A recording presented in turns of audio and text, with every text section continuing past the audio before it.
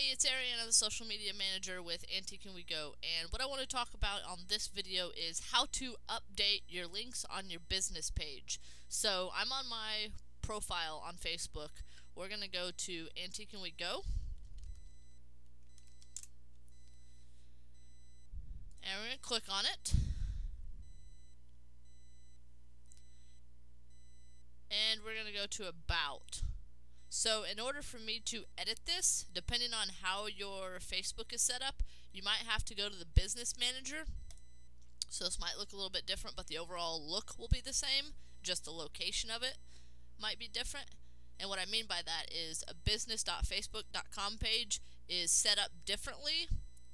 You can have a lot of different ones over here, but for some reason it's all under 417 Auto Detailing, which is one of my businesses, but I don't know how it all works yet. Anyways, so what you're going to do is go to the About, and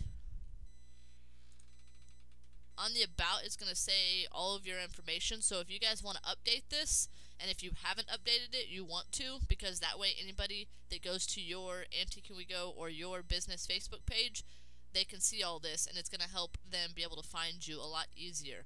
So include your phone number, include your email, include your website, include whatever and anything that you can include that will make it easier for people to find you. Alright, thank you guys.